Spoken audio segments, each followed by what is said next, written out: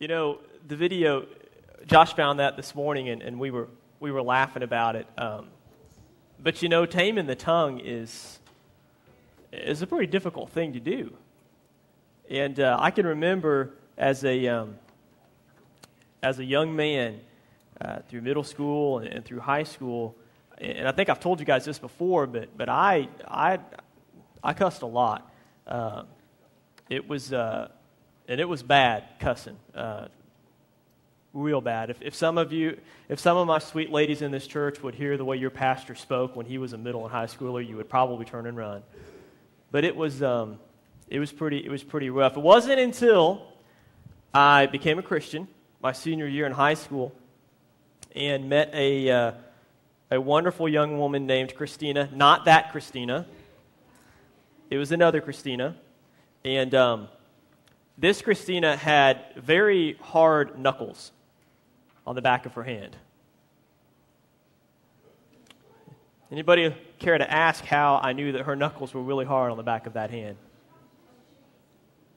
Yeah, shortly after becoming a Christian, I liked this girl a lot, and we would hang out a lot, and again, my mouth did not exude Christian things, and I would drop some words that I didn't need to drop, and I would be abruptly stopped by the back of her hand. She didn't hit me hard, just enough, just a little pop, just a, hey, you're a Christian. We don't talk like that. And so this went on for a while until I would do a couple things. I would cuss, and then I would do this. I knew it was coming, and slowly and surely my language cleaned up. It took a while. It's interesting because, like I said, I cussed pretty bad, middle school, high school, and while it was always on the tip of my tongue, do you know who never heard a cuss word? Any of my teachers. Ever. Not once. You know who else never heard cuss words? My mom and dad. Being a youth pastor all those years and dealing with this subject, I'd have so many students come to me and say, I just can't control it. I just can't control it. I just can't control it. And I would always say, do you cuss in front of your teachers? Well, no.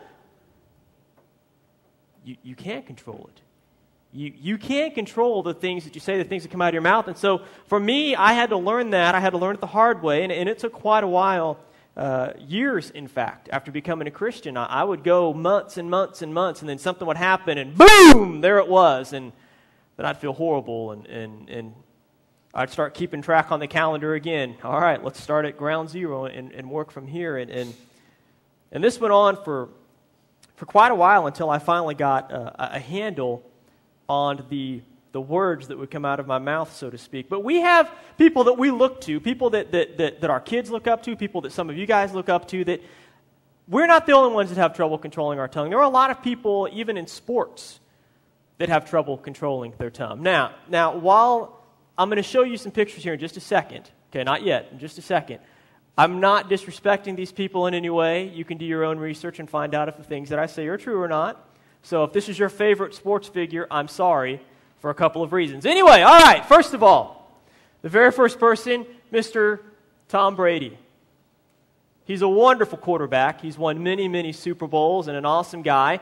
Tom Brady has a problem, though. He likes to say a certain word, especially after he's thrown an interception.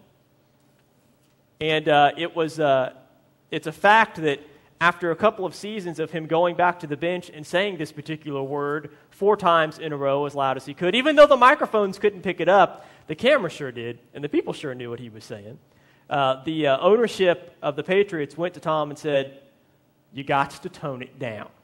And so Tom apologized. Yes, it was a very heartfelt apology from Tom, but he's tried to work on his tongue a little bit, and I think things have gotten a little bit better for Tom. Our next figure, somebody everybody's going to know, Mr. Tiger Woods. He was the LeBron James of golf for a long, long time, and Tiger was a really awesome golfer. He would do amazing shots that nobody else could do, and it seemed like he just dominated the sport for a long time, but Mr. Tiger had an issue as well. It was his temper. Right? And he would express his vocabulary on the golf course when he'd miss a putt or when he'd miss a drive or when he'd miss an approach shot. You could pretty much tell what Mr. Tiger Woods was saying, even though the microphones couldn't pick it up and they couldn't hear. But just like Tom Brady, they figured out a way to help Tiger whenever he got too upset. And he would chew on his $8,000 golf club, and then he would throw it away and get another one out for the next round. It was no big deal for him. But we see this all the time. We see people who struggle with taming their tongue. We see it in other sports, baseball. We see it in baseball. And you guys are like, well, I don't really see that a lot in baseball. Oh, you do. You may not catch it. You ever know when a pitcher is getting absolutely rocked at the plate and the manager comes out? What's the pitcher? Almost 99% of the time, what does he do? Takes his glove, he puts it over his mouth, and he turns and... I'm sure he's not saying, I'm so glad my manager came out here just now. Those aren't the words that are coming into his glove, but we struggle. We struggle with taming our tongue. And it's more importantly than that, it has to do with the words that we say. You can take Tiger off there. I'm sure he's good. He's bit that golf club enough. Curse words are everywhere. They're in our song lyrics that we listen to on the radio. The average television show is full of profanity, and this is normal stuff. I mean, we're not talking about things that are on late at night. We're talking about middle of the afternoon, TV shows. What many consider family TV shows have cuss words in them. Movies will almost always have dirty words, and usually the big dirty words. I'm not going to tell you what it was, but there was a movie that came out this spring, and it was a highly anticipated movie, did awesome at the box office, was ranked as one of the highest movies of its genre to date, and I think it had 85 F-bombs in it, I think.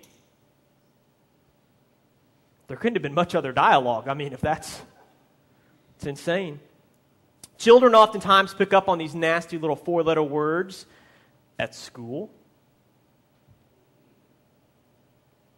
Many blogs, social media sites, YouTube. If you let your kids watch YouTube, you better police what they're watching. Josiah was watching Thomas the Train the other day. Some adult had made a special Thomas the Train and stuck it in the mix of all the other Thomas the Trains. And as Christina's walking through Walmart with Thomas the Train, Thomas's mouth wasn't too nice. And she's like, "What are you watching?" And she changed it. But the list goes on and on and on. I know many of you can remember a time when if a cuss word slipped out, it was followed immediately by, sorry, pardon me, excuse me. Didn't mean to say that. Sorry. Whoops. My bad. Anymore, it's become ingrained in our society. Daily conversations. To the point where if you don't use cuss words and curse words, if you don't use them, people look at you as a nerd or as a goody-goody. That's how far things have shifted throughout the years. Even I have been made fun of at times because I didn't use profanity where profanity, according to the world, was expected. So we're going to start this morning, and we're going to get into this a little bit, and then I'm going to make a couple of apologies. No, I'm not going to cuss, but I'm going to make a couple of apologies as we get into this because some things that we need to make clear. So the first thing that we're going to do is we're going to talk about what cussing is. I need somebody to come up and give us an example on... No, I'm just kidding. I'm not going to do that. What is cussing? Well, it's bad or dirty words that we use to explain something, maybe show emotion or show emphasis in something. Maybe it's words that we use to try to seem a little bit tougher than we really are. Cussing is looked at by children as grown-up language. And talk like, I hope not in here, but talk like mom and dad talk. and use the big adult words. In order to understand fully what cussing is, there's a couple words that we need to define. There's a couple words that we need to be very clear on what exactly they mean. That first word is curse. Okay, and we say cuss, we say curse, we kind of use them interchangeably sometimes. But a curse word, by definition, is a profane or obscene word, especially as used in anger for emphasis. Okay? A profane or obscene word. So the very next thing that we need to do is we need to try to understand, okay, well, what does profane mean? Let's make this as clear as we can. Profanity is this. It's defined by Merriam-Webster as an offensive word or offensive language that's also considered to be called bad language, strong language, coarse language, foul language, bad words, vulgar language, lewd language, swearing, cursing, cussing, or using explicatives. Is that pretty clear? This is generally considered by most, in most dialects, in most language, cursing is considered to be strongly impolite or rude, even offensive.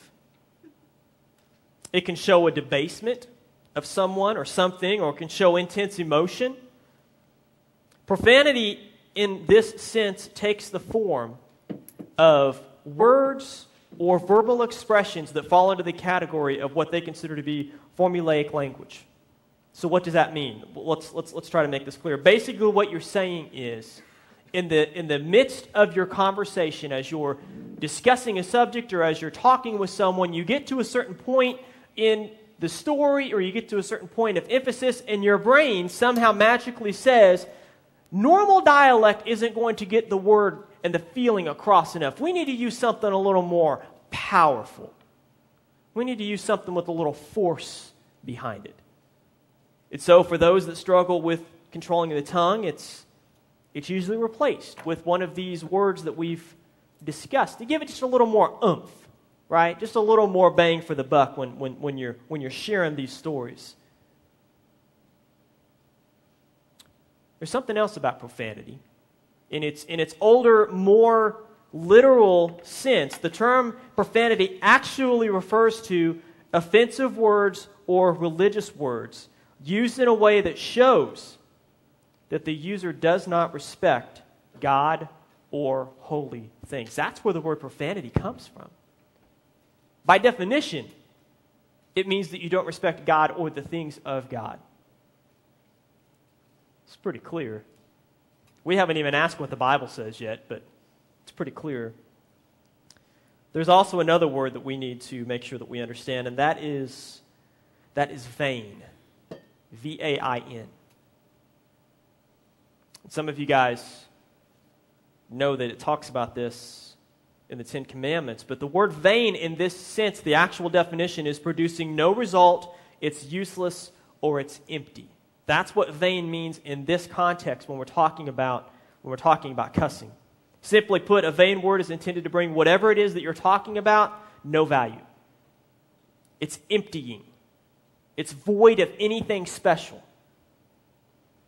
Hang on to that, because we're going to go back to that in a minute. So where did cussing come from? Somebody says, my mouth? Well, maybe. The term profane originates from classical Latin. It literally translates, when you look at the words, it literally translates to before or outside the temple. You following where this is going? It carried the meaning of either desecrating what is holy or desecrating that which has a righteous purpose.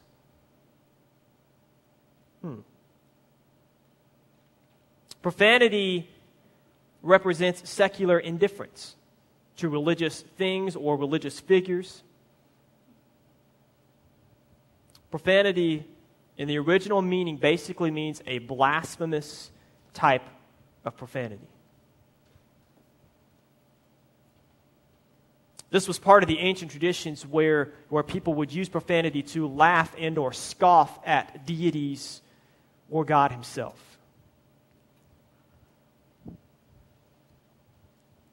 It's pretty interesting once you start to get right down to what exactly it is that goes on when you cuss and when you use profanity. I would not be doing my job, I don't think, if I didn't explain a little bit about what the word cuss and where the word cuss comes from. And most of you guys are aware of this. It actually is an adaptation of the word curse, right? You've heard that before. You're cussing, you're cursing, okay? We've already looked at what the definition of curse is, but there's another part of curse that we didn't define. And if you look up curse in the dictionary, you're going to find a couple of different examples, and this is the second one that we see. A curse is a solemn utterance intended to invoke a supernatural power to inflict harm or punishment on someone or something.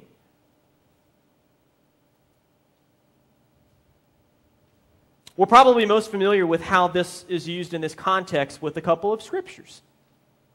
Genesis 12:3, it says, I will bless those who bless you, and who dishonors you, I will curse. And in you all the families of the earth shall be blessed. Genesis 3:14, it says, the Lord God said to the serpent, because you have done this, cursed are you more than all cattle, and more than every beast of the field. On your belly you will go, and dust you will eat all the days of your life. So we get this understanding, this context of what the word curse means. It's bad, right? It's not a good thing. To curse someone means that you're basically saying in a way you are casting down some sort of supernatural power to do something harmful to someone else. Now, immediately, somebody's going to say, so what you're telling me is when I cuss somebody, I'm invoking some supernatural power to inflict harm on them. My answer is yes. Whether you intend it to be or not, yes, you are. Why do we say that? Well, think about it. Any combination of cuss words that you may ramble off towards someone in aggression, you're not intending them to have good luck, right? What are you doing when you cuss someone out? What are you doing when you curse someone out? You're not hoping that good things happen to them.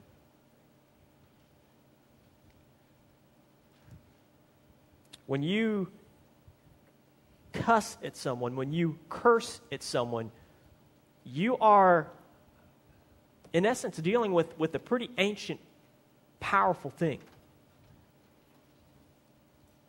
And somebody may say, well, what if when I don't use, these words towards somebody? What if I just cuss just to cuss because it's kind of what I say? Well, even in those situations, even in that context, there is still a very real spiritual manifestation that takes place when you use these words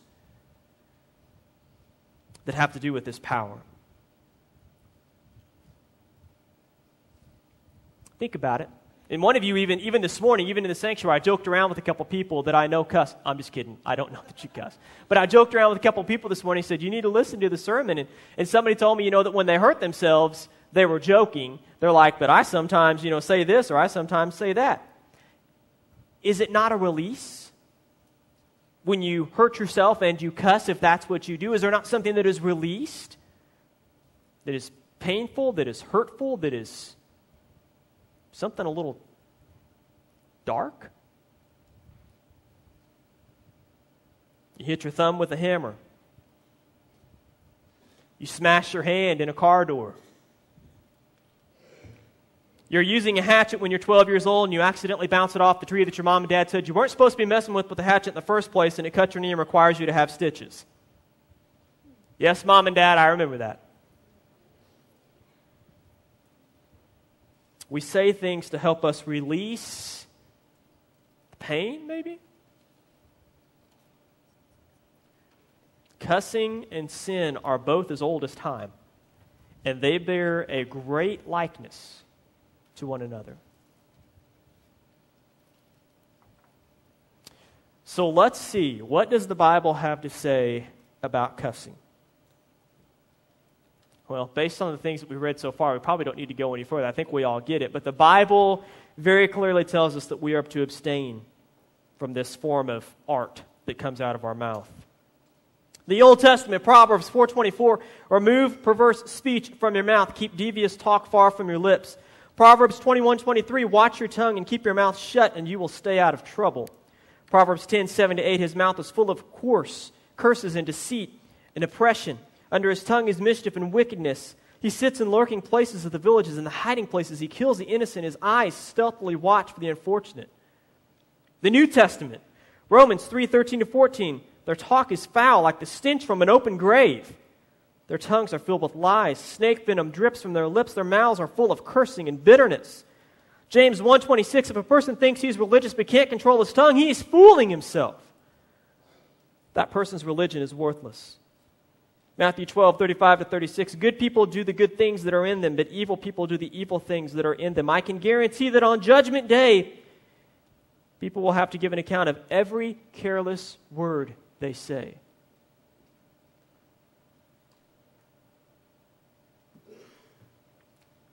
Ladies and gentlemen, that's only a handful, a very small handful of the scriptures on cursing and profanity. But even based on those, we have very little, if any, wiggle room at all when it comes to this concept of cussing and swearing and cursing as born-again believers in Christ. The Bible very clearly condemns this. It looks at cussing and cursing as a dark, dark part of the human experience. Something that we should avoid. Some things to keep in mind about cussing. Now, before we, and no, I'm not rolling my sleeves up because it's getting bad. I'm rolling my sleeves up because it's a little warm in here. Before we go any further, I want to share a couple of scriptures with you. Can I do that before we get into our points? Please pay close attention to these couple scriptures. Proverbs 27:6, wounds from a friend can be trusted, but an enemy multiplies kisses. Proverbs 27:17, iron sharpens iron, and one man sharpens another. In 2 Corinthians 3:18, but we all with unveiled face, beholding as in a mirror the glory of the Lord, are being transformed into the same image from glory to glory, just as the Lord, the Spirit. Having said those three scriptures, let me share just a couple of quick things. Number one, I am your pastor. I was called here by God and a committee to come and to uphold and maintain the congregation in a godly standard. That's iron sharpening iron. I'm also your friend. Hopefully, most of you I'd consider a friend. Hopefully you consider me a friend. That means that while I will not lie to you, some of the things that I may share with you this morning, they may be hurtful. If I were your enemy, I would multiply kisses, which means I wouldn't bring it to your attention. And finally, 2 Corinthians says, just as we read, we are to be as a mirror reflecting the glory of the Lord. Meaning that we are to reflect Christ in all that we do, even the things that we say. So please know that when we discuss these points, I do so out of love. That's my way of saying this morning, the gloves have come off when we talk about this, not because it's my words, but because this is what Scripture has to say about the subject. So with that being said, let's look at what exactly cussing reflects. Number one, cussing reflects a poor vocabulary. Ouch, right? That's pretty hurtful. How dare your pastor say something like that? I know. And I know some of you right now are going, well, isn't cursing considered to be colorful language? That means I'm expressing how I feel, and I use all of these wonderful words. Colorful, perhaps. I'll give you that.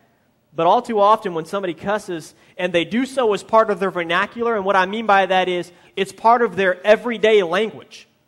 It's not something that they just, whoops, I slipped, I said this, whoops, I slipped, I said that. It's laced within every sentence, within every paragraph, within every thought. That is how they're communicating back and forth. When it becomes that, their ability to communicate shows a lack of vocabulary.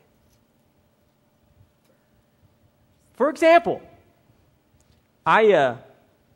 shortly after I became a Christian, I was in college. I was still struggling with controlling my tongue. I was doing a lot better. I was only messing up maybe once every couple of weeks, once every couple of months. And I was leaving a Kmart one afternoon. I was walking through the parking lot, and this car was going down the aisle, and it turned into another aisle where this truck was coming out of, and basically it cut the truck off.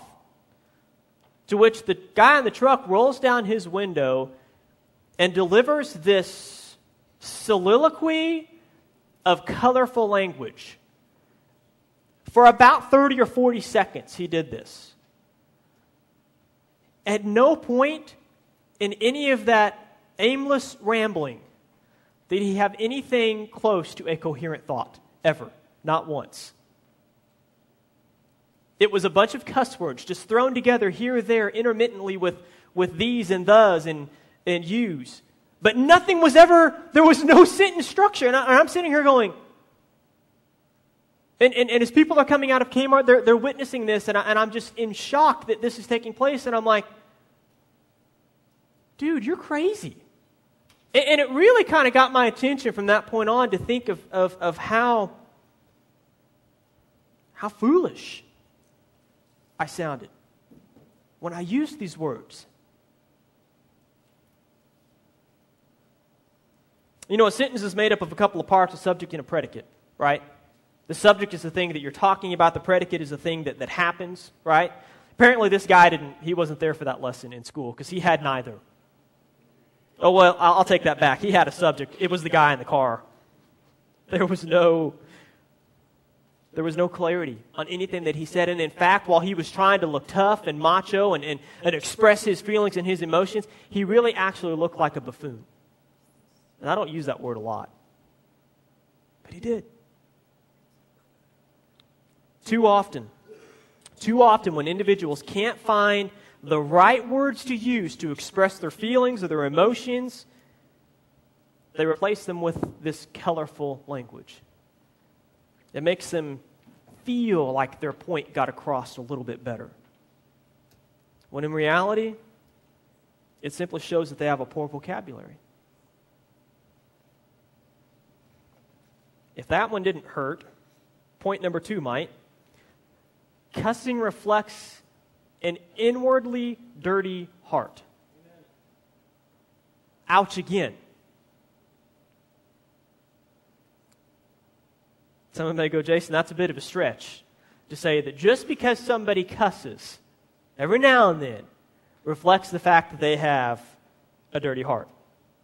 Yes, that would be very harsh. I'll give you that. But those aren't my words. Those are Jesus' words. So talk with him about that. Matthew 15:10-19 says, "And he called the people to him, and he said to them, 'Hear and understand. It's not what goes into the mouth that defiles a person, but what comes out of the mouth that defiles a person.' Then the disciples came to him and said, 'Do you know that the Pharisees were offended when they heard this saying?' And he answered, 'Every plant that my heavenly Father has not planted will be rooted up. Let them alone. They are blind guides. And if the blind lead the blind, both will fall into a pit.' But Peter said to him, 'Explain the parable to us.' And he said, 'Are you also still without understanding? Do you not see that whatever goes into the mouth passes into the stomach and it is expelled? But what comes out of the mouth proceeds from the heart, and this defiles a person. For out of the heart comes evil thoughts, murder, adultery, sexual immorality, theft, false witness, and slander.'" Obviously, the conversation, the context of what was going on here, the Pharisees had seen the disciples not wash their hands before they ate, and they were trying to get Jesus caught up into the tradition versus the new covenant, and he's trying to explain to them, it doesn't matter what they put into their mouth because they're going to expel it anyway. I don't need to explain that. But what he's saying is, it's what comes from the inside, out of your mouth. That is what matters. The heart is more important than the stomach in this case. What comes out of your mouth will show what's in your heart.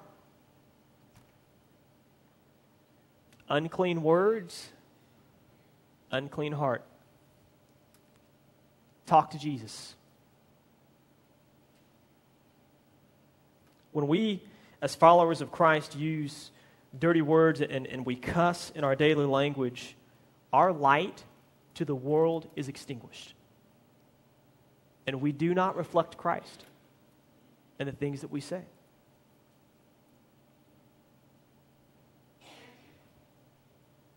That in and of itself, I should be able to be done and just have invitation and go home. But if that's not bad enough, Jesus also says that our unclean words lead us into depravity and sin. 2 Timothy 2:16 says, "But avoid worldly and empty chatter, for it will lead to further ungodliness."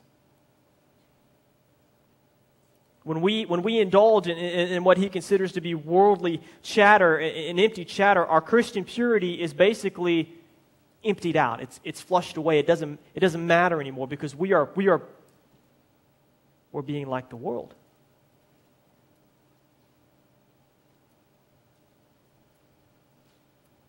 We're called to let our light shine, right? There was a time in my later years of college where I worked at Sonic for a long time growing up, through high school and then through college, and everybody knew that I was a Christian. Everybody knew that by this point I had tamed my tongue, so to speak, and it had been years since I had dropped anything bad at all. And yes, I was made fun of from time to time at Sonic, and there was one particular night where things were not going the way that they should have been going at Sonic, and I was pretty mad and pretty upset, and I'd had my limit, and I exploded. And I broke out into a soliloquy, not unlike the guy in the Kmart parking lot. You know what happened? My friends at Sonic, they didn't bow their head in shame and encourage me to stop. They didn't say, "Oh, I know that's tough because I know you don't like to cuss and I know you've really been working on that." You know what they did? They cheered, they hooped, and they hollered. "Jason, you are awesomely funny when you cuss. You need to do this all the time." And I went, "Awesome, cool, yeah, okay." For the next couple of weeks, I let some words fly.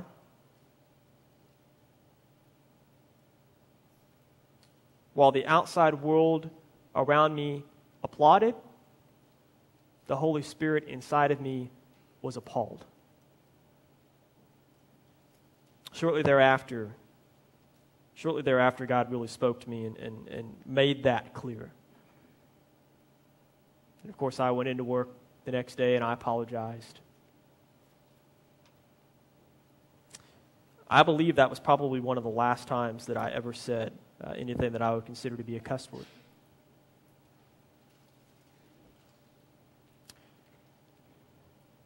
Number 3, cussing reflects a secular behavior. What do I mean by that? Cussing reflects an ungodly behavior. Much of swearing, as you read and as you study through God's Word, you're going to find out that much of swearing is connected to this idea and this concept of swearing an oath to some degree. To swear means to make a solemn declaration invoking some sort of a deity or a sacred person or thing to confirm honesty, truth, or the intentions of something that you're talking about. Basically, for this oath to be fulfilled, and you swear to do something, I swear that I'll do it. We're taught as Christians that we are not to swear. A common example of this would be what we see in the courtroom when you're supposed to make an oath on the Bible. "I solemnly swear to tell the truth, the whole truth, and nothing but the truth, so help me God." It's funny that they ask us to do something that the Bible tells us not to do, yet we have to put our hand on the Bible to do it. Swearing oaths was commonplace in Jesus' day. He took oath swearing a step further in Matthew 5:33. He says this, "Again, you've heard it said to the people long ago, 'Do not break your oath, but keep the oaths you made to the Lord. But I tell you, do not swear at all, either by heaven, for it is God's, for if it is God's throne, or by the earth, for if it is his footstool, or by Jerusalem, for it is the city of the great King. And do not swear by your head, for you cannot make even one hair white or black. Simply let your yes be yes and your no be no. Anything beyond this comes from the evil one." This issue behind swearing, it has to do with the sacredness of who God is. His name, His power, His sovereignty. When we use His name in vain, and we talked about that a minute ago. We talked a minute ago about what vain means in this context, and it means to empty, it means to make void of, to make it mean nothing. When we use God's name in vain, in essence, what are we doing? We're basically saying that God is void of anything. He's empty. He's nothing. We throw it around, and how many times a day do we hear this exact thing take place?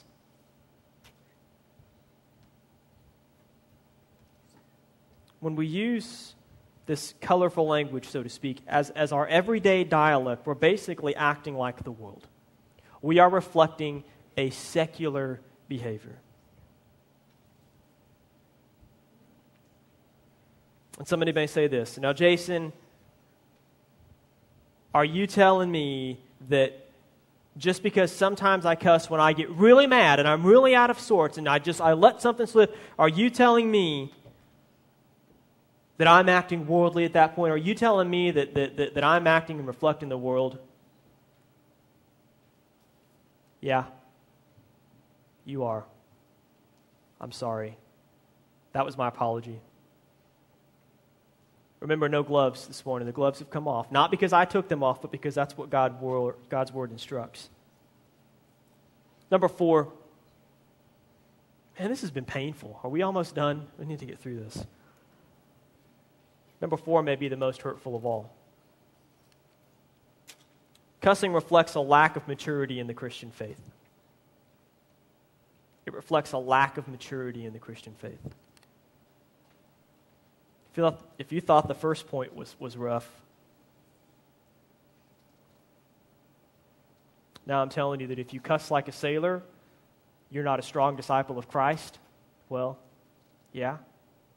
Why do I say that? Paul tells us in Ephesians 4:29-30, he says, "Let no corrupting talk come out of your mouths, but only such as good for building others up, as fits the occasion, that it may give grace to those who hear. And do not grieve the Spirit of God, by whom you were sealed for the day of redemption." This meaning of corruptive talk it's pretty obvious what he's talking about. Our talk as Christians should be to build others up according to their needs. This implies that we have to know what their needs are, right? We have to be discerning enough to see and to sense and to understand what the person who needs building up needs built up in. They may need comfort, guidance, encouragement, acceptance, approval, or even loving rebukes. But how will we ever know what it is that they need unless we ourselves are walking in the Spirit and are close to God? Through a discipleship process and are maturing as a Christian? It's kind of like an indirect, direct correlation, right?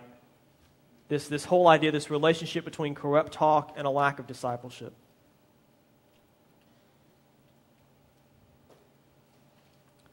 It's been rough this morning. I didn't mean for it to be that rough, but as I started preparing and studying, there's not a lot of good things that you can say about cussing.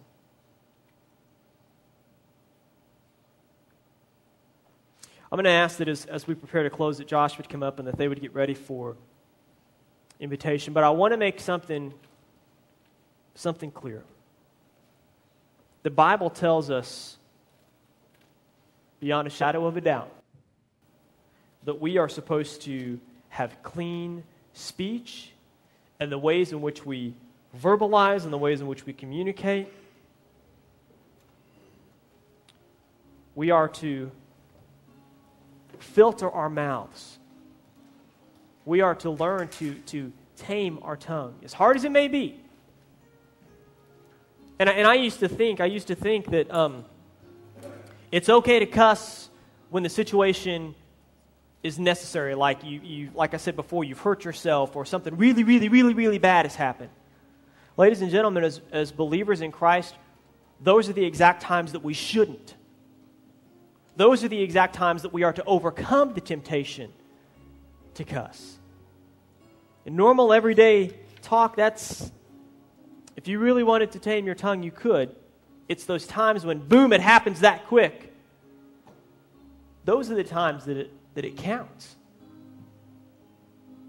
Paul tells us in Philippians 4:8-9, he says, "Finally, brothers, whatever is true, whatever is honorable, whatever is just, whatever is pure, whatever is lovely, whatever is commendable, if there is any excellence, if there is anything worthy of praise, think about these things. What you have learned and received and heard and seen in me, practice these things, and the God of peace will be with you." That's a pretty complex way of going back over what Jesus just told his disciples about the things you put into your stomach and the things that you put into your heart and the things that come out. There's another scripture that says, "Guard your heart, for it is the wellspring of life." What does that mean? Well, that means you put junk in, you put junk in, you put junk in, you're going to get junk out. Now, I've said all of that, and I want to make something else clear. This is the last thing. If you're here this morning and you cuss like a sailor, not Sailor Reed, but if you cuss like a sailor and you struggle and you're like, well, I know I can't be the only one, and this place has got to be full of a bunch of hypocrites, and you feel like this has been an attack on you, let me share with you that you're in the exact place that you need to be this morning. Yes, you are in here with a bunch of other hypocrites because we all struggle with something. It may not be cussing. It may not be drinking or any other things that we've dealt with over the last month or so, but every one of us struggles with sin in our life. We are no one any better than anybody else, myself included in that. So please, if you're here this morning and you felt like you've been attacked or you felt like it's been aimed directly at you, that wasn't the intention. All I'm trying to do is what I was called to do, and that is to reveal God's word and to say that we all need to be held to that standard. This morning, I would ask that you would stand. And we're going to have a word of prayer as we get ready for our invitation. And I want to encourage you this morning, if God has spoken to you, and there's a decision that you need to make, or if God has spoken to you and you need to come down and spend some time at the altar in prayer with Him, I want to encourage you to do that. Again, I always try to make it so very clear, just because you come to the altar doesn't mean that you are a dirty-tongued devil, right? It just means that there's something on your heart. And so I want to encourage you this morning that the Holy Spirit would move in your life and that you would respond accordingly. Let's pray. Heavenly Father, Lord, this concept of taming the tongue is not easy. Lord, I have been there, Lord. I have struggled. God, I pray that if there are those in this room this morning, Lord, that struggle with this issue, Lord, that you would challenge them, God. That you would encourage them, Lord. God, that you would bring to mind that the things that they say, the words that come out of their mouth, Lord, they are to reflect you. And God, if the things that we say are not reflecting you, that something needs to change. Lord, I pray this morning that your Spirit would move amongst us. We ask these things in Jesus' name. Amen.